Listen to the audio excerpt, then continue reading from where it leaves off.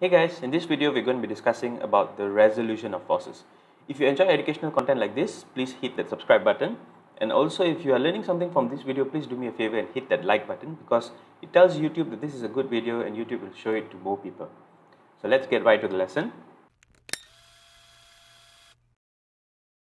Let's say I had a sloped surface like this and I placed the pen on the surface. When I release it, it's going to be accelerating downwards. But let's think about all the forces that are acting on this pen and their direction. Let's say this was the slope and this was the pen. Now let's figure out all the forces acting on the pen. First, of course, we have weight. Since it has mass, there will be weight acting on the pen. That's labeled that as W. And then since the pen is touching the surface, we have a normal reaction. And let's say it's a smooth surface, so let's make friction negligible. Let's ignore friction. So there are only two forces acting on the pen. And you notice that the pen accelerates in this direction. If the pen accelerates down the slope, that would also mean that there is a resultant force down the slope as well. But where is this force coming from? As we can see, one force acts on the pen perpendicular to the surface, the other force acts downwards. Now this is where resolution of forces comes into play. So we know that from this there must be a force down the slope, and that force is actually a component force of the weight. Let's call it Wm. So this Wm is part of the weight. It's a component of the weight. How do you find the magnitude of Wm? This is when we apply resolution of forces. Let's try to resolve weight here.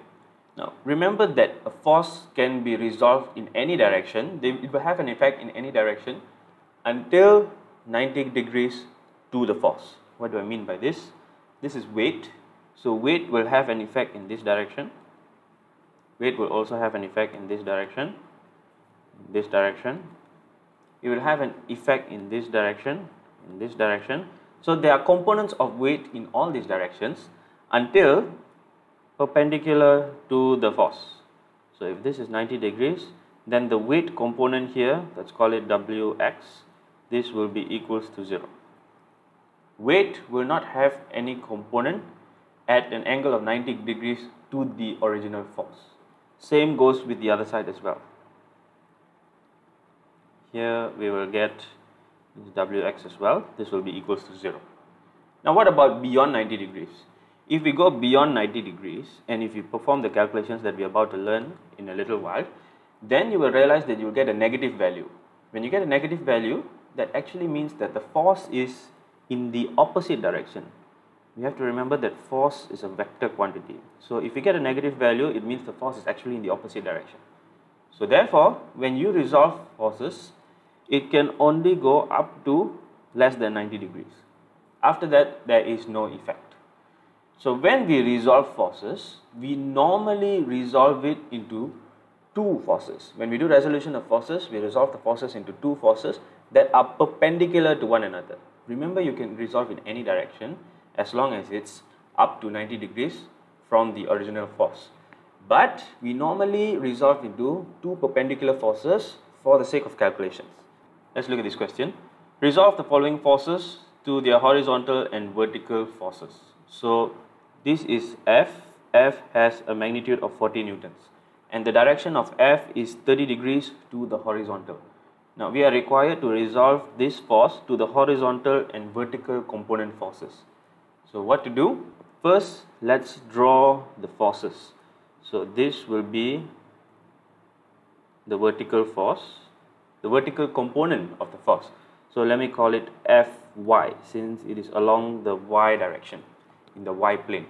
And then this force will be the component force horizontally. So let me call this Fx.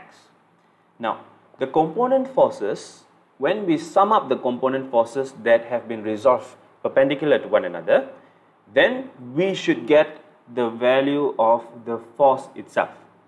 So this is essentially addition of vector. When you add Fy and Fx, you must get F. And since the direction of the forces are perpendicular to one another, we can form a right angle triangle. So let's form our triangle of forces here. So here, let's follow the direction. Let's draw F first. This is the force. So this will have to be the hypotenuse because this is the largest value. A component of a force will never be greater in magnitude than the force itself. That doesn't make any sense.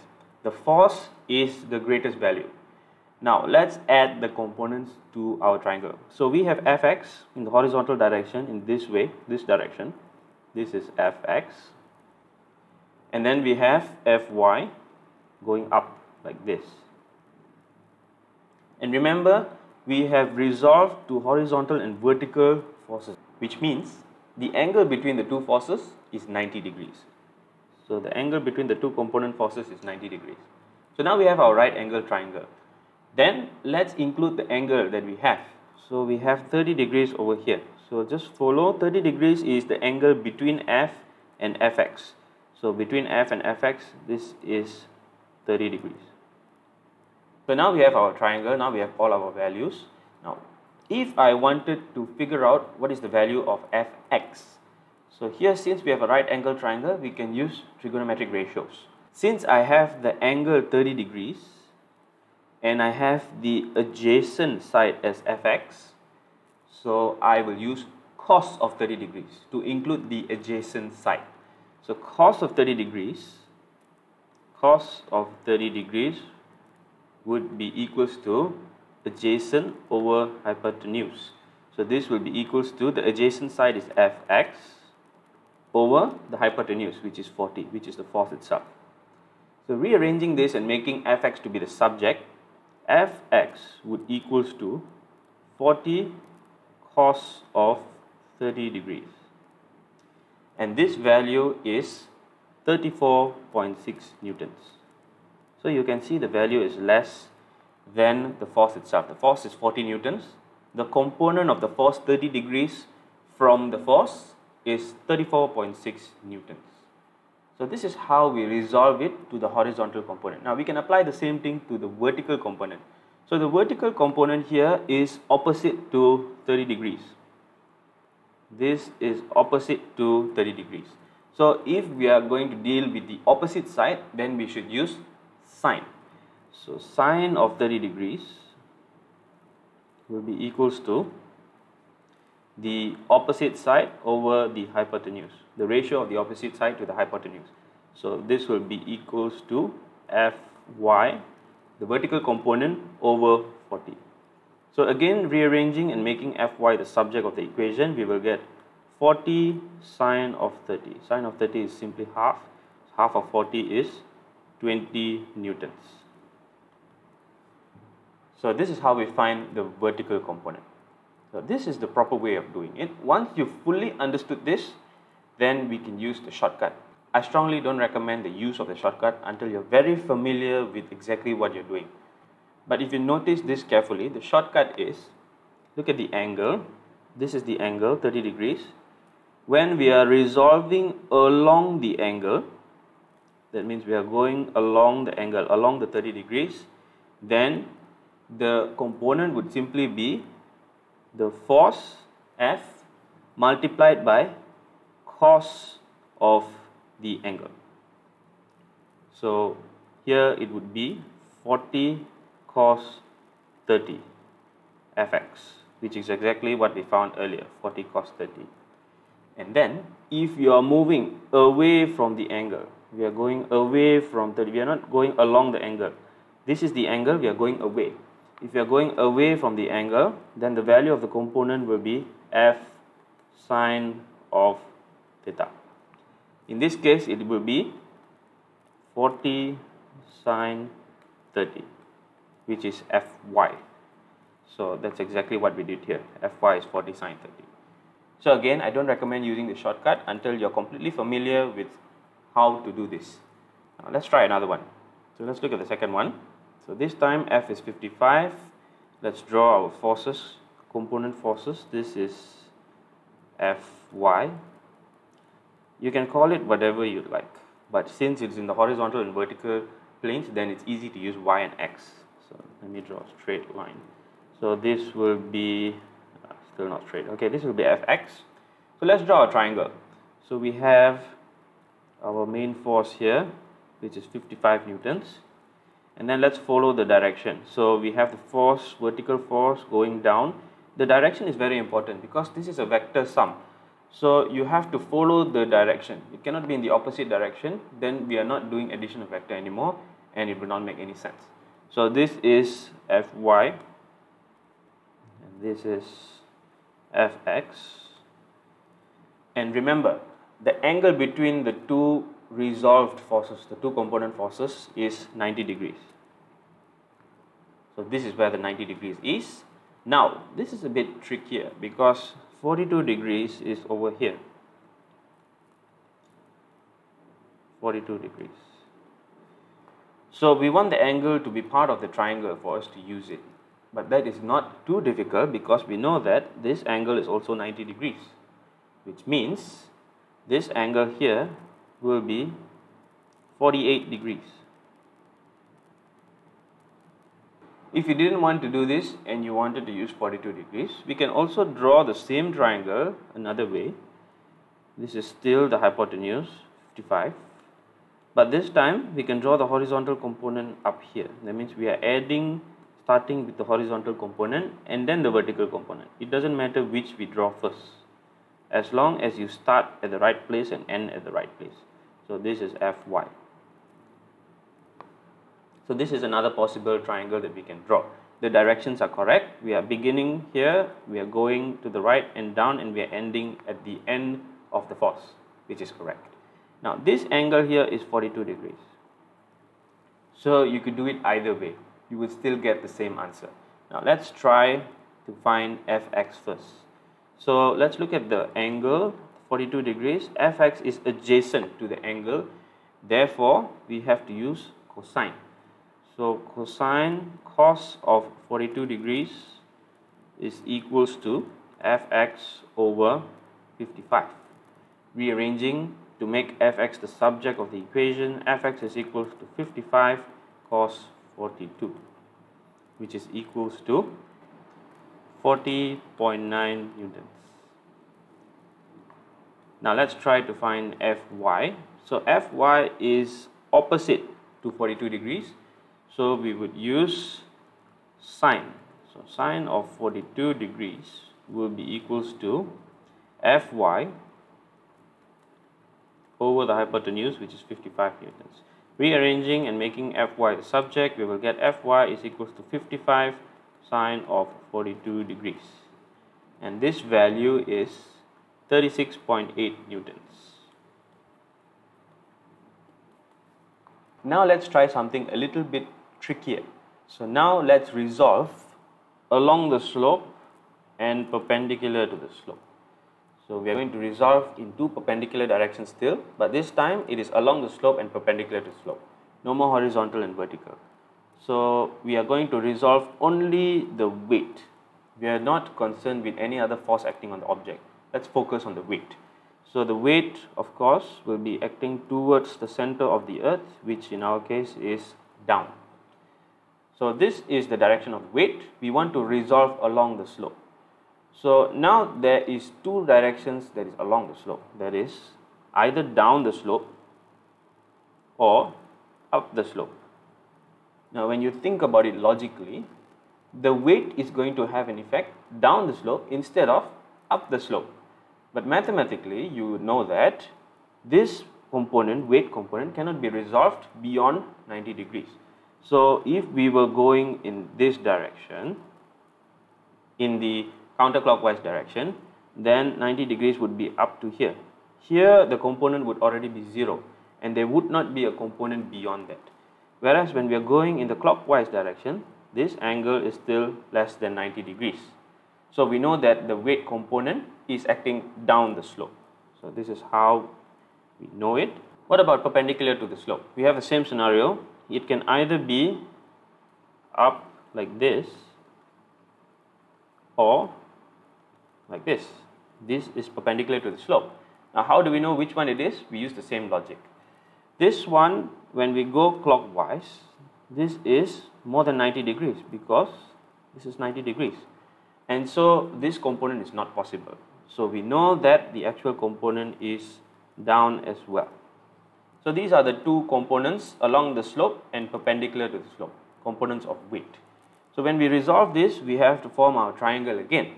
But this time we don't have any angle given to us directly inside the triangle. Let's look at how to look for the angle. This is 30 degrees. So if this is 30 degrees, if we extend this down, then we can form a right angle triangle. So in this right angle triangle, this angle here will be 90 minus 30 because this is 90 degrees and this is 30 degrees. So it's 90 minus 30 and we get 60 degrees. Now remember that this angle here is the same as this whole angle because this component here is parallel to the slope. So it is the same angle. So this is 60 degrees. Now we have an angle. Now it is also worth noting that this angle here will be 90 minus 60, which is 30 degrees. So the angle between the weight and the direction perpendicular to the slope will be the same as the angle of inclination here, 30 degrees. So now let's draw a triangle. So again, you can use whichever triangle. I'm going to use, okay, let's draw a weight first. So since the mass is 3 kg, the weight will be W is equals to mg. Let's take the gravitational acceleration to be 10. So this will be 3 times 10, which is 30 newtons. So this is going to be 30. Now let's complete our triangle of forces. So this component here, let's draw this component. So I'm going to call this WA. You can call it whatever you'd like. And I would call this WB for easy reference. So I'm going to draw WA. Just follow the angle of WA. So WA is going to be in this direction. This is WA. And then we are going to draw WB. So WB is here. Let's draw WB and complete our triangle. This is WB. So here is not so clear where the right angle is. Always remember that the right angle is between the two resolved forces. So WA and WB are our resolved forces. This is the right angle. This is 90 degrees. So let's insert the other angles into the triangle. Now the angle between WA and W here is 30 degrees. So please look out for the two forces first and then find the angles between them. So this is 30 degrees. And then the angle between WB and W is 60 degrees. So again, between WB and W, so this here is 60 degrees. So we could use either angle to find our resolved forces. Now I'm going to use 30. So let's use 30. So if we use 30, let's find WA first.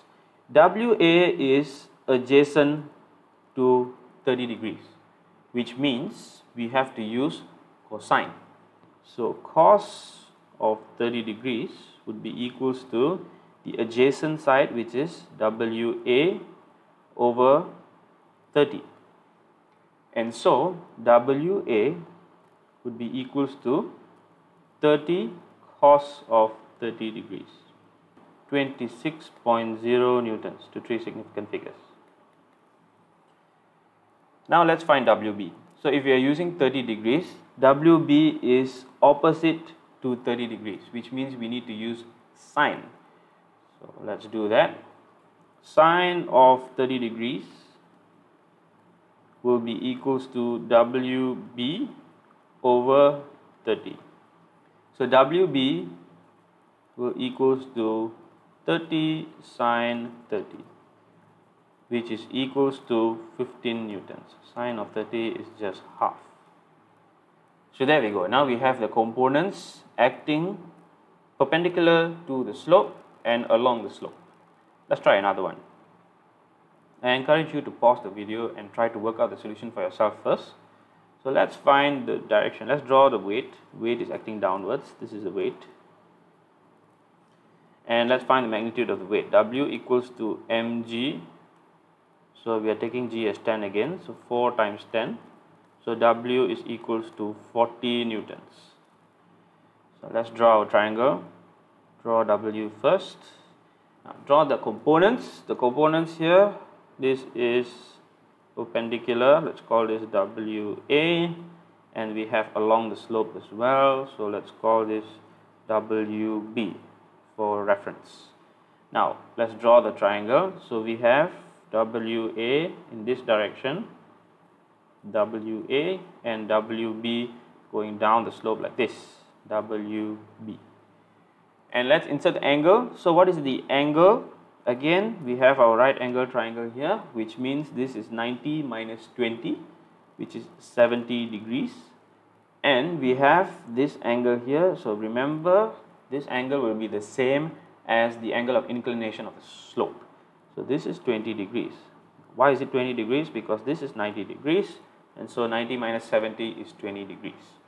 So here I just want to note that you can also draw the other triangle. What is the other triangle? You draw the weight first, and then you draw WB first instead of WA. So you draw WB like this, WB, and then WA. You would get the same thing. This is WA. So when you draw it this way, then you can see that the angles, okay, let's fill in the angles. Now let's look at the first triangle. The angle between W and WA is 20 degrees. So W and WA, the angle is 20 degrees. Remember, the right angle is between the two resolved forces. So this is where the right angle will be. And this will be 70 degrees. Now on the other triangle, we will take the angle between WB and W first, which is 70 degrees.